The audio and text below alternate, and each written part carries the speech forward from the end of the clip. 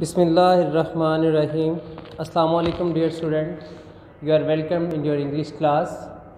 Dear student, आज हमारा lecture number 12 है, जिसमें हम यूनिट नंबर 2 की कंप्लीट एक्सरसाइज को डिस्कस करेंगे। पहले हमने प्रीवियस लेक्चर में हमने यूनिट नंबर 2 के कुछ पैराग्राफ्स थे, उनकी ट्रांसलेशन की, क्वेश्चन आंसर्स पे बात की। अब इसकी आज एक्सरसाइज पे हम इंशाल्लाह बात करते हैं। So let's have a look on the board. We are going to start. सबसे पहले है ग्लॉसरी। ग्लॉसरी बहुत इंपॉर्टेंट है, मैंने आपको प्रीवियस लेक्चर्स में भी बताया था। इसमें जो वर्ड्स हैं, मोस्टली जो वर्ड सिनोनिम्स हैं वो यहीं से डिस्कस होते हैं, लेकिन हम सिर्फ इन्हीं वर्ड्स पे नहीं रहेंगे। हमने पूरे लेसन के वर्ड्स जो हैं उनको डिस्कस करना है, और हम करते भी हैं। सबसे पहला वर्ड है एसोसिएशन। तो डियर स्टूडेंट, एसोसिएशन हमने पहले भी डिस्कस किया। इसके यहाँ पे है feeling that is connected with the particular event. मतलब क्या है, वो एक बॉन्ड है, एक एफिलिएशन है, एक लिंक है, जो एसोसिएशन के मानी में हम यूज़ करते हैं। नेक्स्ट है सेलिब्रेशन। सेलिब्रेशन में यहाँ पर इसको डिफाइन किया हुआ है, पार्टी और special event at which you celebrate something. Mean क्या है, फेस्टिवल्स हैं और फंक्शंस हम कहेंगे। कस्टमरी, कस्टमरी क्या है, usual for somebody, usual for somebody. और ट्रेडिशन भी हम इसको कह लेंगे, ट्रेडिशनल, सॉरी। इस तरह से गैदरिंग है। गैदरिंग क्या है, एक्यूमुलेशन है, असेंबलेज, किसी का इकट्ठा होना, इज्तिमा होना। तो यहाँ पर गैदरिंग को देखें तो ब्रिंगिंग टुगेदर और coming together of people of a family. Next lunar है। ल्यूनर डिस्कस किया है पहले, मून वाइज है, रिलेटिंग टू मून है। और इसी तरह से नेक्स्ट वर्ड है पार्टेक।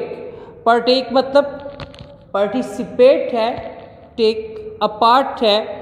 नेक्स्ट वर्ड है ग्लॉसरी में, यहाँ पे शॉर्ट कुछ लिखे हैं, कुछ रह गए हैं, वो बुक से हम पढ़ते हैं। रेसिपिएंट। रेसिपिएंट क्या है, रिसीवर, बेनिफिशरी, टेकर, जो ले रहा है। आगे है रिनविगोरेट। रिनविगोरेट themselves, refresh themselves, strengthen themselves. Next is symbolize.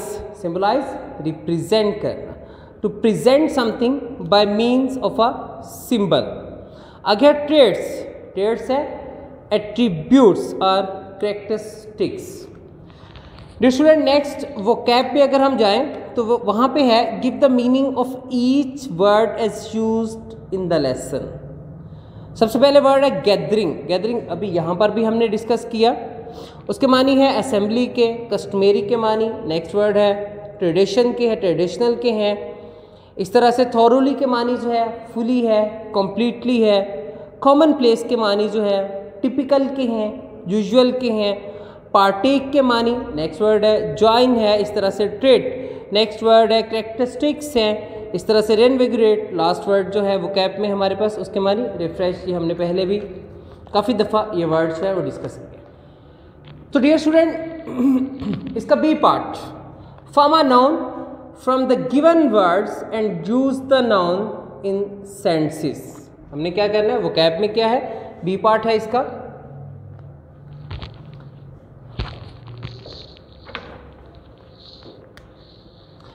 Form a noun from the given words and use the noun in sentences है। यहाँ पे वर्ड सेंटेंसेस तो हमारे नहीं है, लेकिन हम इन वर्ड्स को जो है वो नाउन में कन्वर्ट करेंगे। सबसे पहले वर्ड है celebrate. We celebrate the event. यहाँ पर सेलिब्रेट वर्ब के तौर पर है, लेकिन जब सेलिब्रेशन आ जाएगी तो वो क्या हो जाएगा, एब्स्ट्रैक्ट नाउन। इसकी डेफिनेशन हमने पहले की। गैदर, इसका नाउन क्या बनेगा, गैदरिंग। इस तरह से सिंबॉलिक का क्या बनेगा, सिंबल, ये भी एब्स्ट्रैक्ट नाउन बन जाएगा। प्रॉस्पर का प्रॉस्पेरिटी, ये भी एब्स्ट्रैक्ट नाउन बन जाएगा। डेकोरेट का डेकोरेशन बनेगा। एनकरेज का एनकरेज मेंट बनेगा। तो डियर स्टूडेंट, ये हमारे पास था फॉर्म अ नाउन। वर्ड से हमने नाउन बनाया, चाहे वो वर्ड कोई सा भी नाउन बन गया उसका, लेकिन हमने उसका नाउन बनाया।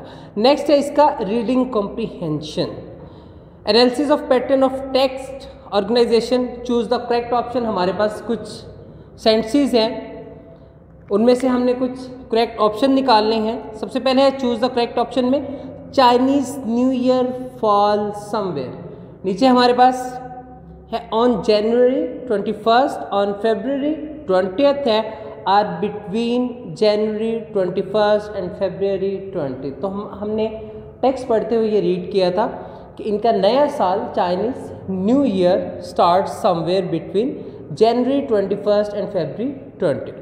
नेक्स्ट पैराग्राफ नंबर 1 है gives general detail of festivals है, specific details of the Chinese new year है, और a general detail of a new year celebration है। तो dear student, in the very first paragraph हमने पढ़ा था कि चाइनीज़ के मतलब हमारे पास स्पेसिफिक डिटेल्स मिली थी, तो इसका बी ऑप्शन करेक्ट ऑप्शन होगा, specific detail of the Chinese new year. Dear student, उसके बाद है it is customary for families to thoroughly clean their houses. ये हमने सेकेंड पैराग्राफ में पढ़ा था अपने, before the first day of the new year था, on the first day of the new year, on the second day of the new year. तो dear student, इसका A option before the first day of the new year. Hanging up science and poster on doors and Windows means, हमने पढ़ा था it means luck and happiness. तो इसका C option है एनवेल्प्स are not to be open until the giver has left the home of the recipient है, the recipient has left the home of the giver है, the giver has gone to sleep है, तो the recipient has left the home of the giver है। Dear student, next हमारे पास आ जाती है exercise में grammar. Grammar में हमारे पास टॉपिक है कलेक्टिव नाउन का। तो कलेक्टिव नाउन क्या है, उसके बाद उसकी एक्सरसाइज भी करेंगे। Account noun that denotes a group of individual. Example assembly है, क्रू है, गैंग है, क्लास है, एटसेट्रा। या इसको हम इस तरह से भी लिख सकते हैं, it is a single word that describe group of items, people, etcetera. तो डियर स्टूडेंट, हमारे पास एक एक्सरसाइज है यहाँ पे जिसमें fill in the blanks with the correct collective noun. हमने ब्लैंक्स की फिलिंग करनी है करेक्ट कलेक्टिव नाउन के साथ। सबसे पहले सेंटेंस है हमारे पास, it is typical for a Chinese dash to make 8 to 9 dishes. तो चाइनीज के साथ क्या आएगा, चाइनीज फैमिलीज। क्या आएगा हमारे पास, families.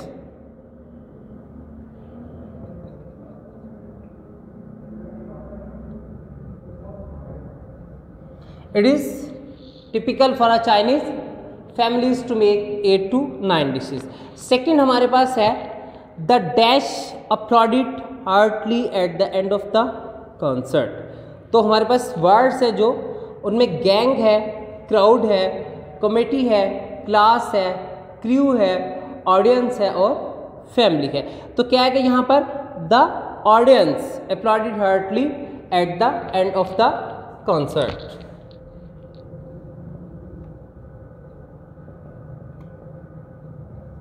The audience अपलॉडिड Hartley at the end of the concert. इस तरह से कुछ और सेंटेंसेस है हमारे पास। The dash has just a physics lesson. तो क्या आएगा, the class has just a physics lesson. Next है the dash of robbers was arrested by the police. तो डैश ऑफ रॉबर्स क्या है, गैंग। गैंग ऑफ रॉबर्स हमारे पास ऊपर लिखा हुआ है वर्ड। आगे a dash of people gathering at the accident site, a crowd of people. The dash took many important decision, यहाँ पर कलेक्टिव नाउन द कमेटी यहाँ पर लिखा हुआ है। आगे the dash of Pakistan air force, the crew of Pakistan air force, क्योंकि crew जो है वो जहाज़ के अमले को कहते हैं, जिसमें पायलट है, को पायलट है, हॉस्टेस है, इस तरह से दूसरे लोग जो हैं जो जहाज़ के अमले में। इस तरह क्रू जो है उसके स्पेसिफिक मानों में शैतानी लश्कर भी है, लेकिन यहाँ पर क्रू ऑफ पाकिस्तान एयरफोर्स है, तो एयरफोर्स का क्रू जो है उसका अमला। आगे है हमारे पास use of must and must not. तो डियर स्टूडेंट, ये मॉडल वर्ब है जिनका यूज, मस्ट का यूज हम स्ट्रॉन्ग ऑब्लिगेशन को शो करने के लिए करते हैं। स्ट्रॉन्ग ऑब्लिगेशन के लिए हम क्या यूज करते हैं? मस्ट। और स्ट्रॉन्ग प्रोहिबिशन के लिए, सख्ती से अगर किसी को किसी काम से मना करना है तो उसके लिए हम क्या करते हैं? Must not. स्ट्रॉन्ग ऑब्लिगेशन के लिए हम मस्ट यूज करते हैं। मस्ट क्या? Which is compulsory to do, okay. और must not which is not belonging to your ethics. Clear? इसकी एक्सरसाइज है आगे हमारे पास, filling the blanks with must और मस्ट नॉट। मस्ट और मस्ट नॉट का इस्तेमाल करते हुए हमने ब्लैंक्स को फिल करना है। She dash eat so much sugar, तो क्या आएगा? She must not eat so much sugar. Next, student dash pass the entrance examination to study at the school. Students must pass N entrance examination to study at the school. You dash watch so much television. You must not watch so much television. You dash take some medicine for the cough. He must take some medicine for that cough. Visitors dash smoke. क्या आएगा? Visitors must not, mustn't smoke. Next इसका C part है, present indefinite and present continuous tense का use करना है। Board पे नहीं लिखा, बुक से आप करते हैं।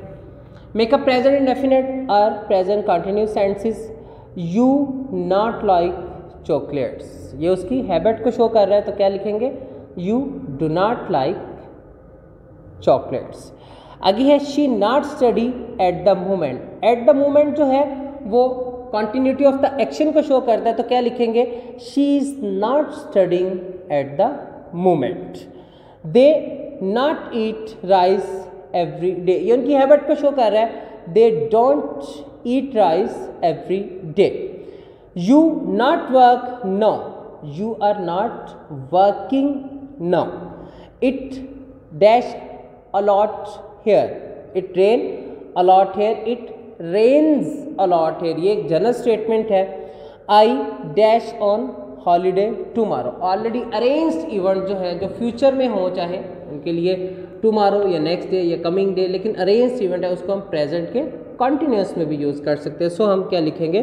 I am going on holiday tomorrow. Next year student, हमारे पास है यूज़ ऑफ हाइफन। हाइफन क्या है? यूज़ ऑफ हाइफन, हाइफन्स क्या होती है? Hyphens are used to divide words at the end of a line when the word can't fit on the remainder of the line। जब हम word को जो है, एक वर्ड जब एक सतर पे, एक लाइन पे पूरा नहीं आ रहा होता, तो हम उसका रेस्ट पार्ट, उसका दूसरा हिस्सा जो है वो अगली लाइन पर लिखना जब चाहे, तो इसको हम क्या कहते हैं? वर्ड को हाइफोनेट किया है। जब हम वर्ड को हाइफोनेट करते हैं तो इसको हम किसी ना किसी रूल के अकॉर्डिंग करते हैं, वैसे रैंडमली इसको हाइफोनेट नहीं कर सकते। वो so there are 6 rule to follow. कितने रूल हैं?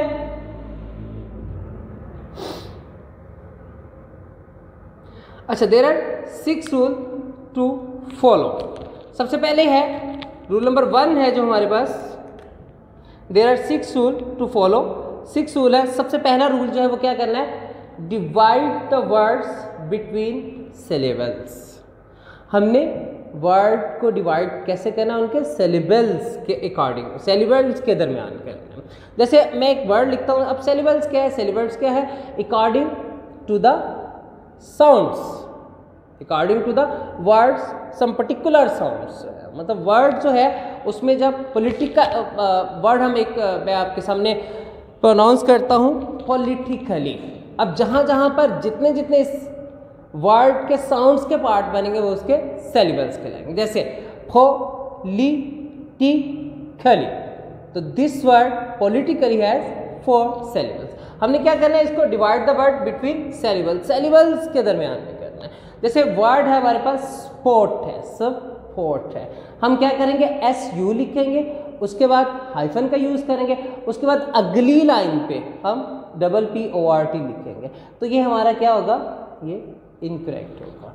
हमने क्या पहला रूल क्या पढ़ा, divide the words between syllables. तो क्या करेंगे, सबसे पहले एक सिलेबल लिखेंगे, उसके बाद हाइफन यूज करेंगे, उसके बाद अगली लाइन का the rest part of that particular word लिखेंगे, सब फॉर। तो ये हमारे पास करेक्ट ऑप्शन है। अब ये होगा रूल नंबर 1। नेक्स्ट है hyphen at the end of the first line. Hyphen को कब यूज करना है, जब हम कोई सेंटेंस लिख रहे हैं, हम रूटीन में सेंटेंस लिख रहे हैं, हमारे पास लाइन खत्म हो गई है, हमारे पास वर्ड बड़ा है, वो पूरा वर्ड उस लाइन पर नहीं लिखा जा सकता, मतलब उसके 7 या 8 लेटर्स है, तो हम क्या करेंगे, उसको सेलिबल्स के अकॉर्डिंग उसका एक सेलिबल या 2 सेलिबल जितने भी पॉसिबल होंगे वो लिखेंगे, और उसके फौरी बाद उसी लाइन पे, जिस लाइन पे वो वर्ड लिखना शुरू हुआ है, उस पर हम हाइफन का यूज़ करेंगे, and the rest part of that particular word हम अगली लाइन पे लिखेंगे। मतलब क्या है, जब हम लिखेंगे और अगली लाइन पर हाइफन यूज़ करेंगे तो वो गलत होगा।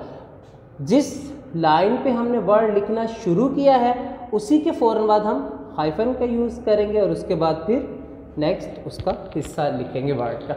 आगे है prefix and suffixes make a natural division. अगर साबके या लाके आ जाते हैं किसी वर्ड में तो वो एक नेचुरल डिवीजन बनाते हैं।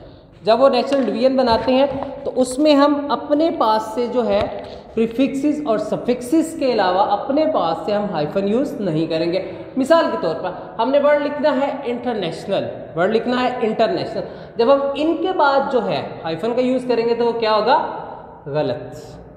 जब हम प्रीफिक्स इंटर लिखेंगे उसके बाद हाइफन का यूज़ करेंगे उसी लाइन पर, उसके बाद अगली लाइन पर चाहे हम बाकी उसका हिस्सा लिख देंगे तो वो हमारे पास सही वर्ड कंसीडर किया जाएगा। आगे do not divide proper noun and adjectives. जब हमारे पास एडजेक्टिव्स आ जाते हैं या प्रॉपर नाउन आ जाते हैं तो उनकी डिवीजन हाइफन के साथ हमने नहीं करनी। मिसाल के तौर पर हमारे पास वर्ड है पाकिस्तान, तो पाकिस्तान के लिए जो है हम हाइफन का यूज़ नहीं करेंगे, उसको, ये प्रॉपर नाउन है हमारे पास, हम उसको वैसे पूरा का पूरा वर्ड ही लिखेंगे। 5th रूल क्या है, 2 लेटर प्लस हाइफन। हमने क्या करना है, जिस लाइन पर हमने हाइफन का यूज़ करना है उससे पहले हमारे पास अगर एक लेटर है उसके बाद हाइफन है तो फिर हमारा वो गलत कंसीडर किया जाएगा।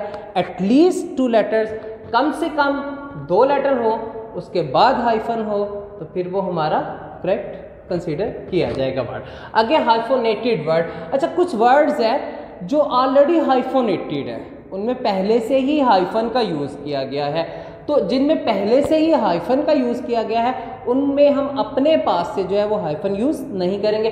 जैसे मदर इन लॉ, मदर के बाद हाइफन है, इनके बाद हाइफन है, लॉ से पहले हाइफन है, तो हम क्या करेंगे, इस मदर इन लॉ में हम MOTH मदर को हाइफोनेट नहीं करेंगे, बल्कि इसकी एक नेचुरल डिवीजन है, ऑलरेडी हाइफोनेटेड है, तो हम इसमें खुद से हाइफन का यूज़ नहीं करेंगे। अगर ऐसा होगा तो वो गलत होगा।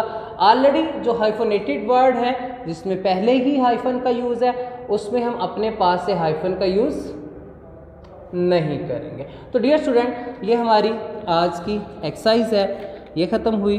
इंशाल्लाह नेक्स्ट लेक्चर में हम 3rd लेसन का शुरू करेंगे जो कि समरी है, जो कि पोइम है, पोइम की समरी करेंगे इंशाल्लाह। उस वक़्त तक के लिए हमें इजाज़त दें, मुझे इजाज़त दें। अल्लाह हाफिज़।